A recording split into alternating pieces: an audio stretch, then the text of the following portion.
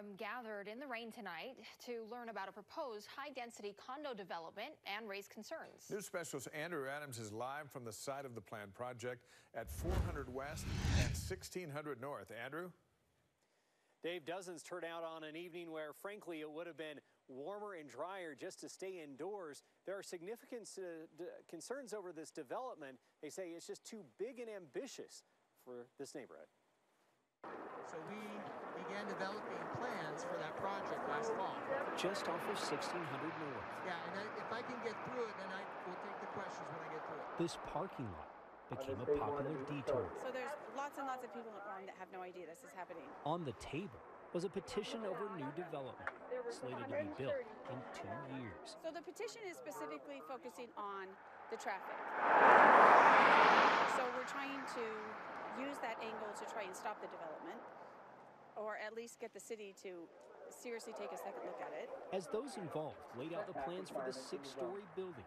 There's a diagram where we have tried to lay out the distances and the dimensions. Neighbors voiced their objections. Do you really think they're going to go up here and do a U-turn and all?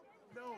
I think it's completely irresponsible to build something that large here on such a small lot, and it's extremely worrisome, especially as far as the traffic goes. The developer believes the traffic works are overblown. This is 55 units or less with underground parking with 2 accesses. The studies we saw said that if you put a retail in here, you'd have more traffic. Dennis O'Brien says he hopes to change minds as Orem City inevitably grows. We're not looking to be the bad guys. We're just trying to do what the city has said to do and asked people to do for over 4 years now. His design is beautiful. I give him credit for that. Neighbors today just weren't sold. I certainly hope it doesn't go in. They'd rather find another way around it. There's just not the facilities or the access for ingress and egress that would even permit this to, that is the way in my mind, make it flow. Again, neighbors trying to build some momentum against the project.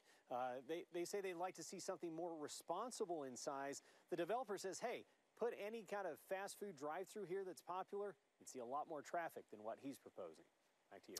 With housing prices doing what they're doing, it'll be interesting to see what happens with this project.